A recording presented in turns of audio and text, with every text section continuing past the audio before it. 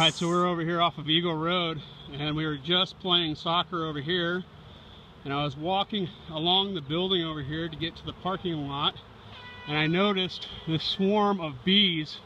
They hadn't even landed yet. They were just swarming around. Tried to figure out where they were at, and as you can see, they're right here landing on the tree. So I'm going to try to get up there and see if I can't find the queen, get her in a queen clip, and then get her down into the box. Once that happens, hopefully they'll all fall, the rest of them. Pretty cool to catch it. This is one reason why to always be prepared for swarm season. Got a ladder and a bee box in the car with me, and so I'm prepared. A little bit of lemongrass oil, and hopefully we can get the girls down in there. See what happens.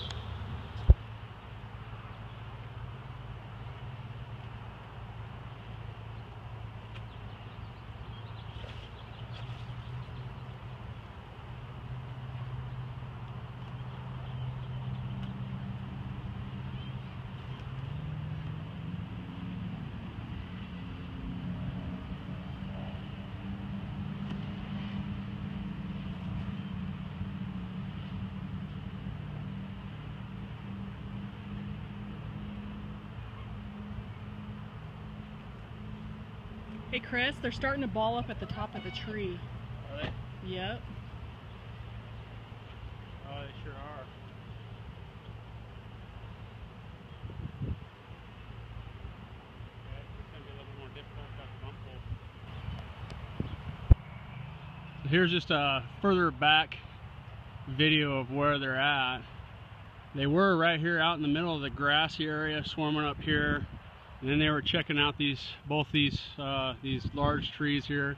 There is some bees still flying around checking this one out, but I think that they've settled over here on this tree. And as you can see, it's about 20 feet up, 25 feet up in the air. That's a pretty large swarm up there. I think they've settled in right there. So I got some of the bees in the bucket that I shook out. They know where in the hive, so they know where the hive's at. Hopefully they'll go up there and say, hey, come on down, check out this place down here. But in the meantime, I'm gonna go get my bump bucket and see if I can't bump them out of the tree. I got very limited time right now, so I'm gonna just give it one shot, get the most of the bees in there, and then I'm gonna have to leave it and see what happens. So we'll see what happens once I get the bucket here.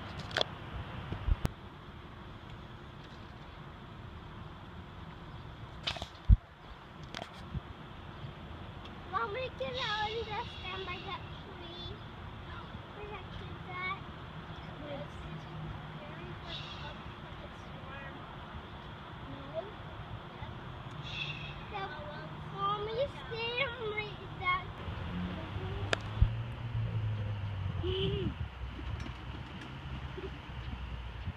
You're sick of much more. Down here. They're gonna get angry. Man, oh man, they're angry. Okay, so I knocked them out of the tree, put them in the bucket, set the bucket down right in front. You can't see it as much right now, but they marched right in there. Pretty cool. I don't know that I have the queen yet. We're gonna keep trying here. I'm gonna say that this is probably about 7 to 10 pounds of bees. There is a lot of them here. This is the second bucket load that I've put in. They seem to be taking okay to the hive. I'm going to leave it here overnight and come back in the morning and pick it up. I got a couple more bumps to do. What I'm doing is just coming right underneath them right here and getting them that way. Give it a couple more tries and see if we can't get most of them in here. So Dad just caught this kitchen gate.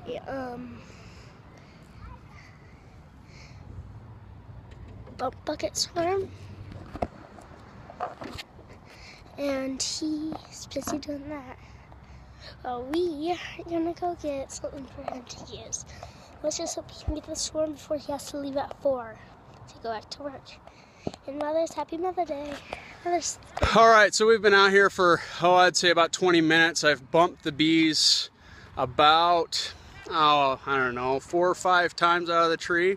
There's the front of the hive, right there.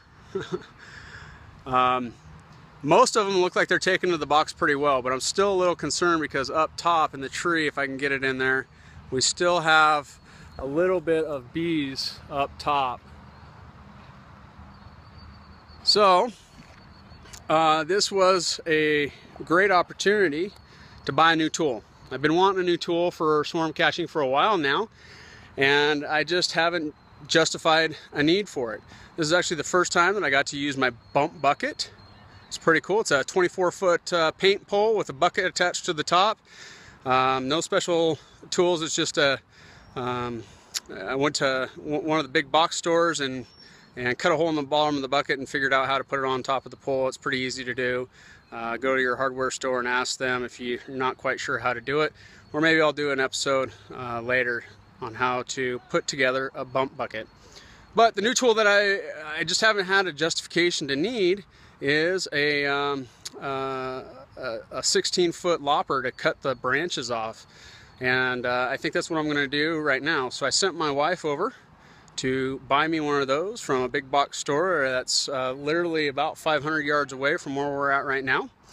And she should be back quick. And then what I'm going to do is I'm going to cut that branch right out of the tree, remove that pheromone that's on the branch, get it down onto the ground, put it in front of the hive, and I think that will be money. And then we'll get the rest of them. I'm going to leave it here till early morning, and I'll come back and pick it up in the morning and put it back in my apiary.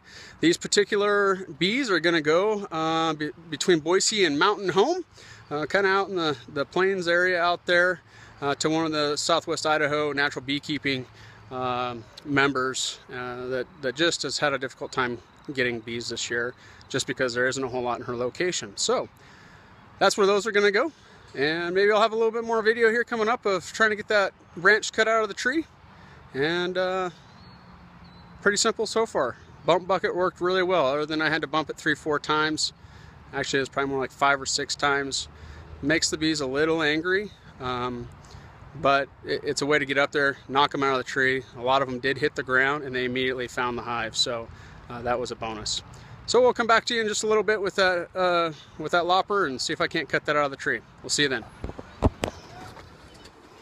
And here's my lovely assistant. Happy Mother's Day. Thanks. It's actually Saturday, tomorrow's Mother's Day, but I get some time to hang out with her. That's pretty cool. My lovely assistant going and getting me some tools, so thank you. You're welcome. You owe me. Thanks for supporting my habits. You owe me. See what I get for trying to help a church out and get bees out of their tree. Now I owe her. Okay, go. All right, so here's my new tool. Send the wife to the store to get me my new cut pole or lopper pole. She did really good. It has a saw that attaches to it, so you can saw. And on the portion right here, it also has a lopper portion, so that you can just lop them right off by pulling the cord. So that's pretty cool. It's a double use. We'll see how it works. I'm going to try to cut those bees right out of the top of that tree, try to get that stick on the ground, and get the rest of the bees into the hive.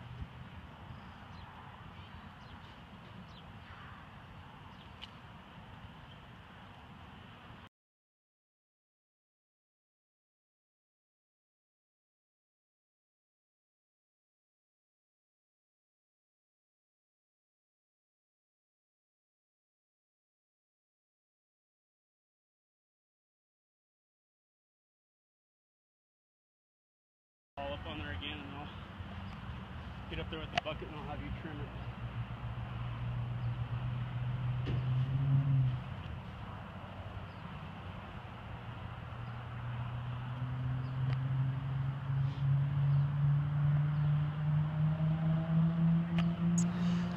So anyhow, this is just a wrap up of what we did here. We got this swarm out of the tree with my lovely wife and assistant, Julie. You're welcome. Thank you for your help. I was crunched for time because I got to get back off to work right now. So I just wanted to show we got most of them in the hive right there. I'm going to leave them in the grass until about 7:30 in the morning. I'm going to come back out and get them out of here before church starts Sunday morning. And just put a orange warning on top of it so people will see it a little bit more readily. And that way kids don't trip over or whatever. So anyhow, successful swarm. I did get stung twice, but I think it's just because I was a little rough with them. And I had to bump them out of the tree 5-6 different times, and then I finally cut the branch and got it down to the ground. After I got it down to the ground in front of the hive, it was no problem. Shook that branch and they all went in there. And then I just put the branches over that way by that next tree, out of the way so that they wouldn't get attracted back to those branches again. So anyhow, that's a successful swarm on a Saturday afternoon. I hope your swarm season's doing as well as mine is. This was awesome, walking right straight through a swarm and finding my own swarm. Right after our kids' soccer games, on our way home. Yeah, my excitement was like a giddy schoolgirl. It's a swarm, it's a swarm, honey, get me in the box. Anyhow, I'm Chris with Verkerk's Urban Homestead and Beekeeping, and my lovely assistant, Julie. We'll see you next time. Bye.